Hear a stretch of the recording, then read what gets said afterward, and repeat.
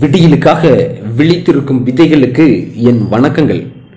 Group 4 2019 வெற்றியாளர்கள் யார், தோல்வியாளர்கள் யார்? ஸோ அதை பற்றி தான் இந்த வீடியோவில் பார்க்க போகிறோம். அதுக்கு முன்னாடி டிஎன்பிசி வேலை உறுதி அப்படிங்கிற நம்ம சேனலை யாரெல்லாம் சப்ஸ்கிரைப் பண்ணணும் தயவு செய்து சப்ஸ்கிரைப் பண்ணிக்கங்க. சப்ஸ்கிரைப் பண்ணவங்க உங்கள் ஃப்ரெண்ட்ஸ்க்கு ஷேர் பண்ணுங்கள். ஏன்னா எவ்வளவோ சேனல் நீங்கள் சப்ஸ்கிரைப் பண்ணுறீங்க. ஸோ உங்களுக்கு பயனுள்ள வகையில் தகவல் அளிக்கும் நம்ம சேனலுக்கு தயவு செய்து சப்ஸ்கிரைப் பண்ணிக்கங்க. நல்லா இருந்தால் மட்டும் சரிங்களா? ஓகே, நம்ம வீடியோக்குள்ளே போய்க்கலாம். ஆக்சுவலாக வந்து குரூப் 4 2019 வெற்றியாளர்கள் யார்? வெற்றியாளர்கள் யார் அப்படின்னா, இது என்ன சார் கேள்வி?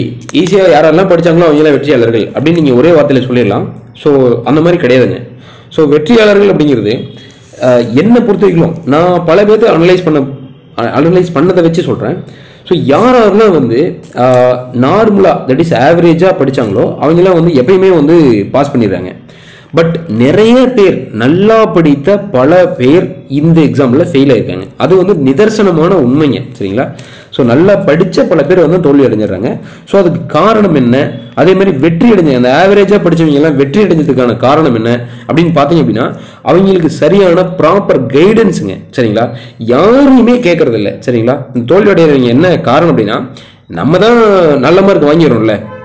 ஏதோ ஒரு சென்டரில் நீங்கள் படிச்சுட்டு இருப்பீங்க, ஒரு நல்ல மார்க் வாங்கியிருப்பீங்க. நம்ம தான் நல்ல மார்க் வாங்கியிருக்கல, நம்ம தான் ஃபர்ஸ்ட் மார்க் வாங்குறோம், செகண்ட் மார்க் வாங்குறோம்ல. ஸோ நமக்கு யாருடைய கைடன்ஸும் தேவையில்லை சரிங்களா? யாருடைய கைடன்ஸும் தேவையில்லை, எனக்கு யாருடைய உதவியும் தேவையில்லை, நம்ம நல்ல மார்க் எடுக்கிறோம், நம்ம பாஸ் பண்ணிடுவோம் அப்படிங்கிற ஒரு கான்ஃபிடென்ட்லேயே இருப்பாங்க. நான் அது தப்புன்னு சொல்ல கிடையாது. ஸோ ஒரு கைடன்ஸ் எப்பயுமே ஒருத்தரை வந்து ஒரு டிஎன்பிசி பாஸ் பண்ணவராகட்டும் அல்லது உங்களுடைய ஸ்டாஃப் ஆகட்டும் யாரோ ஒருத்தர் உங்களுடைய கைடாக இருந்தே ஆகணுங்க. கைடன்ஸ் இல்லாமல் யாருமே வெற்றி அடைய முடியாது. அதை தயவு செய்து மனசில் பதிய வச்சுக்கோங்க. ஸோ நீங்கள் தோல்வி அடைஞ்சதுக்கான காரணம், முதல் காரணம் இதாக தாங்க இருக்கும் சரிங்களா? நீங்கள் எப்போ வந்து ஒருத்தர்கிட்ட வந்து ஒரு வழிகாட்டியாக ஒரு கைடன்ஸ் இல்லாமல் நீங்கள் எப்போ வந்து நீங்கள் ஃபஸ்ட்டு ப்ரிப்பேர் பண்ண ஆரம்பிச்சிங்களோ அப்பயே வந்து நீங்கள் வந்து தோல்வி அடைஞ்சிட்டீங்க சரிங்களா? அடுத்தது நீங்கள் நல்லா தான் பண்ணுறீங்க நீங்கள் எல்லாரும் சொல்லி உங்களை ரொம்ப மனசு தேடி விட்டுருப்பாங்க. நீங்கள் ரொம்ப பெஸ்ட்டாக இருந்திருப்பீங்க. அதுவே உங்களுக்கு வந்து பார்த்தீங்கன்னா ஒரு அது நான் தப்பாக சொல்ல ஒரு கர்வமாக இருந்திருக்கும் சரிங்களா? But at the same time என்னங்க தோணும், சார் நல்லா தான் பண்ணுறோம் அப்படின்னு நினச்சிருப்பீங்க. ஆனால் அங்கே டிஎன்பிசியில் வேற மாதிரி இருக்கும் சரிங்களா? டிஎன்பிசியில் ஃபீல்டில் இருக்கவங்க உங்களுக்கு தெரியும், ஒவ்வொரு வருஷமும் ஒவ்வொரு மாதிரி கொஷின் பேட்டர்ன் இருக்குங்க சரிங்களா? ஒரு டைம் ஹிஸ்ட்ரி 1ல் வந்து கொஷின் அதிகமாக இருக்கும், ஒரு டைம் ஹிஸ்ட்ரி 2 அதிகமாக இருக்கும், ஒரு டைம் மேக்ஸ் கஷ்டமாக கேட்பான், ஒரு டைம் ஈஸியாக கேட்பான், ஒரு டைம் சயின்ஸில் அதிகமாக இருக்கும். எல்லாமே தலைகளாக புரட்டி போட்டுருவாங்க டிஎன்பிசி.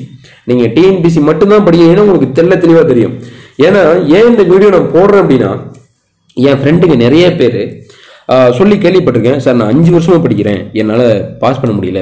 சார் நான் 6 வருஷமா படிக்கிறேன், என்னால் பாஸ் பண்ண முடியல. இந்த ஃபீல்டை விட்டு நான் வெளியே போயிட்டேன் சார், வேலை செஞ்சுட்டு இருக்கேன். இப்போ நான் 4 வருஷம் 30 வயசு ஆச்சு, இதுக்கு மேலே என்னால் நான் அந்த ஃபீல்டில் இருக்க முடியாது. நிறைய பேர் ஃபீல்டை விட்டு வெளியே போயிட்டாங்க இந்த குரூப் 4 ரிசல்ட்டை பார்த்துட்டு. ஏன்னா அடுத்த குரூப் 4 வரதுக்கு இன்னும் பார்த்தீங்கன்னா மேபி என்னுடைய கணிப்பு கரெக்டாக இருந்தால் 2021 மார்ச் அந்த ரேஞ்சுக்குள்ள அடுத்த கால்ஃபர் அதாவது அடுத்த எக்ஸாம் வருங்க. 2021 தாங்க வரும். ஒரு எக்ஸாம் மிஸ் பண்ணிட்டீங்கன்னா உங்களுக்கு 1.5 வருஷம் சாலிடா வெயிட் பண்ணுங்க அதே எக்ஸாம் வரதுக்கு சரிங்களா? ஸோ அந்த வகையில் நிறைய பேர் அந்த 5 வருஷம் 6 வருஷம் படித்தவங்க எல்லாமே இந்த எக்ஸாம்லேயும் 10 மார்க் 5 மார்க் ஃபெயில் ஆகிட்டே தான் இருக்காங்க, ரொம்ப பின்தங்கி தான் இருக்காங்க. ஸோ நான் அவங்களை குறை சொல்லலை. அவங்களுக்கான காரணம் என்ன அப்படின்னா, நமக்கு படிச்சதுலேயே ஸ்ட்ராங்காக இருக்கும் அப்படின்னு அவங்க நினைச்சிட்டு நமக்கு தான் எல்லாம் தெரியுமே அப்படின்னு நினைச்சது ஒரு காரணம். அவங்க ஃபெயில் ஆகியிருக்காங்க சரிங்களா? எங்கே மிஸ்டேக் பண்ணுறது கடைசி வரைக்கும் கண்டுபிடிக்கிறதில்ல. அப்படி கண்டே பிடிச்சாலும் நமக்கு தான் நம்ம நல்ல மார்க் எடுத்துட்டோமோ அப்படிங்கிற ஒரு மதமேலேயே இருந்துடுறாங்க. ஸோ ஃபஸ்ட்டு நீங்கள் பண்ண வேண்டியது ஒரு கைடன்ஸுங்க. அடுத்தது உங்களுடைய கர்வத்தை தூக்கி போடுங்க சரிங்களா? நீங்கள் ஒரு சென்டரில் படிக்கிறீங்க, 200 மார்க்குக்கு 180 எடுத்தீங்கனாலும் நீங்கள் ஃபெயில் தான் சரிங்களா? 170 எடுக்கிறவன் பாஸ் பண்ணுறான், 180 எடுக்கிறவன் ஃபெயில் ஆகிறான், அதே மாதிரி 150 எடுக்கிறவன் பாஸ் ஆகிறான். ஸோ இந்த மாதிரி இந்த சென்டருக்கு போய் நான் படித்து பாஸ் பண்ணுறேன், அதில் மார்க் நல்லா எடுத்திருக்கேன் அப்படிங்கிறலாம் சும்மாங்க. அந்த சென்டரில் அன்னைக்கு 200 மார்க்கில் தான் நீங்கள் பாஸ் பண்ணிருக்கீங்க. அதே மாதிரி தான் டிஎன்பிசியும் அன்னைக்கு வச்ச 200 மார்க்கில் அவங்க பண்ணி பாஸ் பண்ணிடுறாங்க. ஸோ அந்த வகையில் தயவு செய்து அந்த கர்வத்தை தூக்கி போட்டுருங்க சரிங்களா? அடுத்தது ஏன் தோல்வி ஆனாங்கன்னு சொல்கிறேன். வெற்றியாளர்கள் ஈஸியாக சொல்லிடலாங்க, பட் தோல்வியாளர்கள் ஏன் தோல்வி ஆனாங்க அப்படிங்கிறத நம்ம சொல்லிட்டு இருக்கோம். ஸோ அடுத்து பார்த்தீங்க அப்படின்னா ப்ராப்பரான கைடன்ஸ், அதாவது கைடன்ஸுங்கிறத விட ப்ராப்பரான மெத்தடு ஃபாலோ பண்ணுறதில்ல. ஃபார் எக்ஸாம்பிள் ஒரு சென்டருக்கு நீங்க போறீங்கன்னா அந்த சென்டர் என்ன சொல்றாங்களோ அதை மட்டும்தான் நம்ம வேத வாக்கா எடுத்துக்கிறது. ஸ்கூல் புக்குன்ட்டு வந்து பாத்தீங்கன்னா ஒரு டிஎன்பிசி உங்களுக்கு வந்து 200 கொஸ்டின் பிரிண்ட் அடிச்சு கொடுத்துருக்கான் ஸ்கூல் புக்ல, சரிங்களா? ஆனா அது எங்க இருக்குன்னு உங்களுக்கு தெரியாது, சரிங்களா? ஸ்கூல் புக்ல 200 கொஸ்டினும் பிரிண்ட் போட்டு உங்களுக்கு கொடுத்துமே உங்களால கண்டுபிடிக்க முடியல, சரிங்களா? கண்டுபிடிக்கிறது தான் உங்களுடைய திறமையே, சரிங்களா? ஸோ அதுதான் உங்களுடைய திறமை. ஸோ ஸ்கூல் புக்கை படிங்க அப்படின்னா அதை விட்டுட்டு நம்ம எல்லா சென்டருடைய இதையும் நம்ம படிச்சுட்டு இருக்கோம். பட் ஆனால் வந்து பார்த்தீங்கன்னா சென்டர் கடைசியாக நம்மளை வந்து கவுத்திருப்பாங்க. ஸோ டிஎன்பிசி அங்கேயுமே வந்து நமக்கு ஒரு தலையில ஒரு கூட்டு தான் வச்சிருப்பாங்க, சரிங்களா? ஸோ அந்த வகையில் தயவு செய்து ஸ்கூல் புக்கை படிங்க. நெக்ஸ்ட் அடுத்தது என்ன அப்படின்னா கொஷின் பேப்பர். எத்தனை பேர் டிஎன்பிசி 2019 நடந்த எக்ஸாம்ஸ் கொஷின் பேப்பர் பார்த்தீங்க? மனசாட்சி தொட்டு சொல்லுங்க பார்க்கலாம். கட்டாயமா கிடையாது. யாரெல்லாம் பாஸ் பண்ணாங்களோ அவங்க எல்லாருமே பார்த்துருப்பாங்க, சரிங்களா? ஸோ டிஎன்பிசி எக்ஸாம் இந்த வருஷத்துல அரௌண்ட் ஒரு 30 எக்ஸாம் நடந்திருக்கு. 30 எக்ஸாமோட பேட்டர்ன் கொஷின் பேட்டர்ன் உங்களுக்கு தெரியுங்களா? 30 எக்ஸாம்ல என்னென்ன ஜெனரல் சயின்ஸ் கொஷின் பார்த்தாங்கன்னு கேட்டாங்கன்னு தெரியுங்களா? ஸோ எப்பயுமே டிஎன்பிசி கொஷின் அனாலிசிஸ்ங்கிறது கட்டாயம் முக்கியங்க. வார்த்தையில் சொல்லிடலாங்க, இன்னைக்கு டிஎன்பிசி எக்ஸாம் வச்சாங்களா அடுத்த வாரத்துக்குள்ளே நீங்கள் அந்த கொஷின் பேப்பர் டவுன்லோட் பண்ணி ஆன்சர் கீலாம் பார்த்து அதெல்லாம் மனப்பாடம் பண்ணி நீங்கள் வந்து கணக்கெலாம் போட்டு பார்த்து எல்லாமே பண்ணி வார்த்தையில் சொல்லிடலாம். அதை யாருங்க ஒர்க் அவுட் பண்ணுறது? வெறியோட யாரெல்லாம் இருக்காங்களோ அவங்க மட்டும்தான் ஒர்க் அவுட் பண்ணி ஆன்சர் போட்டு அதை வந்து எங்கே ஆன்சர் கிடைக்குது டிஸ்கஸ் பண்ணுவாங்க. ஸோ எப்பயுமே வெறியோட இருக்குங்க. எல்லாரும் படிக்கிறாங்க, எல்லாரும் தாங்க படிக்கிறாங்க, புரியுங்களா இல்லையா? எல்லாரும் தான் டிஎன்பிசி படிக்கிறாங்க. அப்ப நம்ம எந்த விதத்துல நம்ம மாறுபட்டு இருக்கணும் அதை வந்து நீங்க செலக்ட் பண்ணணும், சரிங்களா? எந்த விதத்துல மாறுபட்டு இருக்கணும்? கொஷின் பேப்பரை செலக்ட் பண்ணி படிக்கணும். எந்த question paper? Centre question paper கிடையாது. டிஎன்பிசி இதுக்கு முன்னாடி நடத்தின பல கொஷின் பேப்பர் இருக்கு. ஒவ்வொரு வருஷம் கொஷின் பேப்பர் வந்துட்டே தான் இருக்கு. அந்த கொஷின் பேப்பர்லாம் அனலைஸ் பண்ணுங்க. எந்த ஏரியாவில் கேட்கறான், பேங்க்ல இருந்து கொஷின் கேட்கறானா, ஸோ பேங்கிங் வங்கி எடுத்து படிங்க. அந்நிய நாடு திட்டத்தில் கேட்கறானா அந்த மாதிரி படிங்க, சரிங்களா? ஸோ கொஷின் பேப்பர் அனாலிசிஸ் ரொம்ப ரொம்ப முக்கியங்க, சரிங்களா?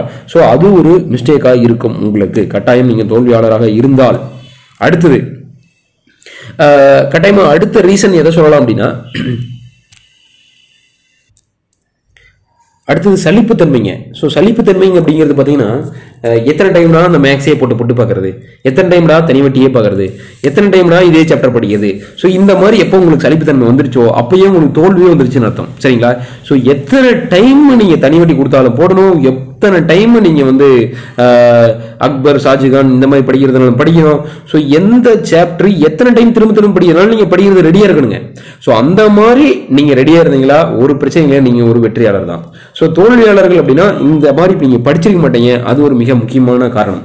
அடுத்தது நீங்க யாரு கூட படிக்கிறீங்க மிக மிக முக்கியமான ஒரு காரணங்க, சரிங்களா? ஸோ நீங்க வந்து இது ஏற்கனவே நம்ம ஒரு வீடியோவில் சொல்லியிருக்கோம். அதாவது நம்ம வந்து யாருவா ஆகணும் அப்படின்னு நினைக்கிறோமோ ஸோ அவங்க கூட தான் நம்ம சேரணும், சரிங்களா? ஸோ இப்போ சப்போஸ் அதாவது நல்லா படிச்சே ஆகணும் அப்படின்ட்டு ஒரு வெறியோட இருக்கிற ஒரு ஃப்ரெண்டு கிட்ட நீங்க சேரும் போது நீங்களும் பார்த்தீங்கன்னா அவரை பார்த்து நீங்க வெறியோட நீங்களும் படிக்கலாம். இல்லை சும்மா கடமைக்கு வந்து படிக்கிறவங்கிட்ட கட்டாயமா பண்ண முடியாது. இதை வேற விதமான எப்படி சொல்லலாம் அப்படின்னா டிஎன்பிசியில் இன்னைக்கு வந்து எக்ஸாம் நடந்தது, சரி எக்ஸாம் நடந்து ரிசல்ட் வந்துருச்சு. 17 லட்சம் பேர் வந்து எக்ஸாம் எழுதினாங்க. அதில் வந்து எத்தனாயிரம் பேருக்கு வேலை? வெறும் 6500 பேருக்கு மட்டுமே வேலை.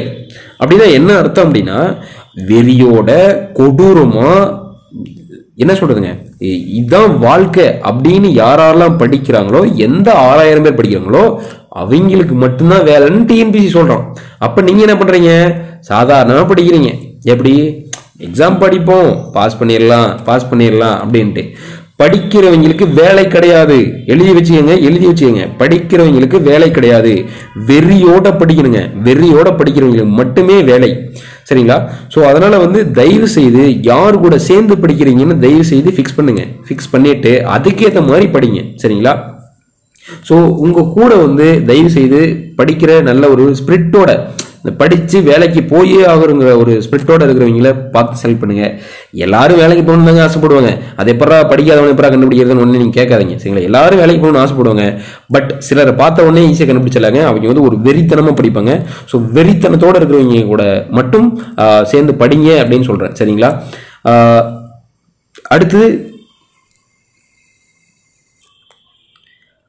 வெற்றியாளர்களை பத்தி பார்க்கலாம். ஸோ வெற்றியாளர்கள் எடுத்துட்டீங்க அப்படின்னா அவங்க வந்து ஆவரேஜா படிக்கிறவங்க, தென் நல்லா படிக்கிறவங்க, தென் பூரா படிக்கிறவங்க, இந்த மாதிரி எந்த ஒரு கேட்டகரியும் கிடையாது. அவங்களுடைய கடின உழைப்பு, அது மட்டும் இல்லாத வந்து பார்த்தீங்கன்னா அவங்களுடைய ஹார்ட் ஒர்க் கட்டாயமாக இருக்குங்க.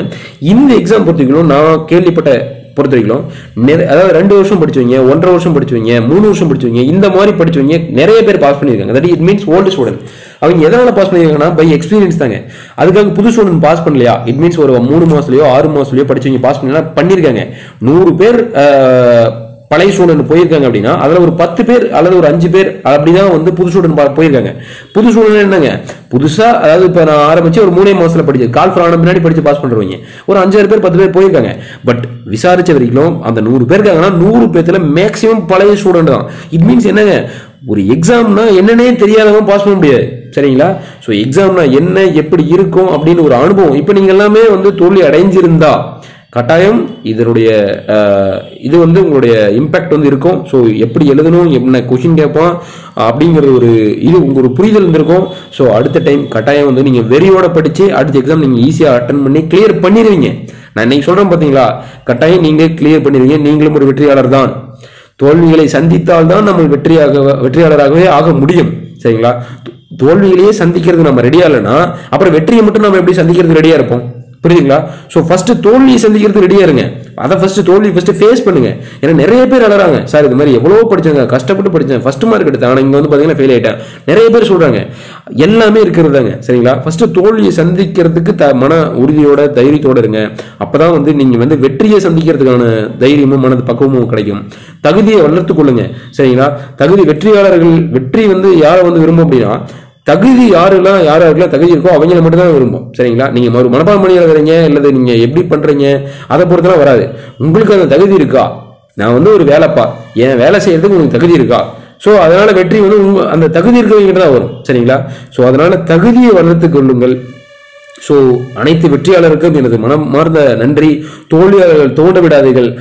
அடுத்தடுத்த எக்ஸாம் வந்துகிட்டே இருக்கு. ஸோ அடுத்து குரூப் 2 வருது, தென் குரூப் 4 வருது. இன்னும் 1 இயர்ல 2 எக்ஸாம் கன்ஃபார்ம் வந்துடும். ஸோ அதனால தயவு செய்து கொடூரமா படிங்க. படிக்கிறவங்களுக்கு எல்லாத்துக்கும் வேலை கிடையாதுங்கிறது எழுதி வைங்க, மனசுல பதிஞ்சு வச்சுக்கோங்க. எப்படி என்னாலும் சரிங்க, நான் சொல்ற டைலாக் எப்பயுமே இந்த ஒரு டைலாக் தாங்க எல்லாத்துக்கிட்டையும். படிக்கிற அனைவருக்கும் வேலை கிடையாது. சரிங்களா? வெறித்தனமா கொடூரமா யாரெல்லாம் படிக்கிறீங்களோ அவங்களுக்கு மட்டும்தான் வேலை. இதில் மனசுல வச்சுக்கிட்டு தயவு செய்து படிங்க. மீண்டும் ஒரு நல்ல வீடியோவில் சந்திக்கும் வரை உங்களிடம் விடைபெறுகிறேன் டிஎன்பிசி சார்பாக. சரிங்களா? நிறைய பேர் வந்து சார் உங்க பேர் சொல்லுங்க, உங்க இது லைவ்ல வாங்க அப்படின்னு சொல்றாங்க. ஸோ கட்டாயம் வந்து ஒரு நல்ல விஷயம் சொல்றதுக்கு ஒரு பேரோ வந்து ஒரு ஃபேஸோ தேவையில்லை, முகமோ தேவையில்லை. சரிங்களா? ஸோ நம்மளால முடிஞ்ச ஒரு கருத்துக்களை தான் சொல்றோம். ஸோ அது உங்களுக்கு பயனுள்ள வகையில் இருந்துச்சுன்னா தயவு செய்து நீங்க யூஸ் பண்ணிட்டு உங்க ஃப்ரெண்ட்ஸுக்கு தயவு செய்து ஷேர் பண்ணுங்க. ஏன்னா இந்த மாதிரி ஒரு சேனல் இருக்குன்னு பல பேருக்கு தெரியறதில்ல. ஸோ நிறைய பேர் சொல்றாங்க சார் இது மாதிரி தெரியாது, சொல்லுங்களா, நான் யூஸ் பண்ணியிருப்பேன், கேள்விப்பட்டிருப்பேன் அப்படின்னு. ஸோ தயவு செய்து உங்க ஃப்ரெண்ட்ஸுக்கு ஷேர் பண்ணுங்க. கடைசி வரைக்கும் வீடியோ வாட்ச் பண்ணதுக்கு ஒரு சிலர் தான் வாட்ச் பண்ணியிருப்பீங்க. அந்த நல்ல உள்ளங்களுக்கு மிகப்பெரிய நன்றி தெரிவிச்சு வீடியோ வாட்ச் பண்ணதுக்கு நன்றி. உங்க ஃப்ரெண்ட்ஸுக்கு தயவு செய்து ஷேர் பண்ணுங்க. Thank you friends.